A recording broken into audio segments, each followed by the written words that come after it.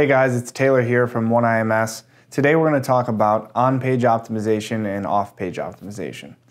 When it comes to optimizing your website for Google, it's important to understand what Google looks at when determining where certain websites are going to show up in search results. Now, Google looks at hundreds of different data points and variables when determining what the search engine results are going to be, but they really all boil down into two main categories.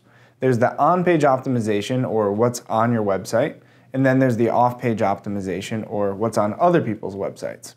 So let's start with on-page optimization. On-page optimization is your website in its entirety. So that is the actual code of the website, the structure, the framework, as well as the actual content and how that content is optimized.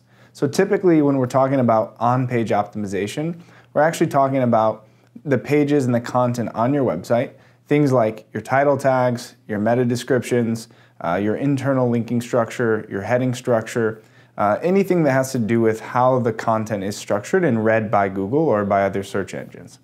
The off-page optimization is commonly known as the overall backlink profile. So these are other websites that are actually linking to your website as a point of reference to show to Google and to the user that your website is relevant and credible because other people are willing to link to you as a point of reference.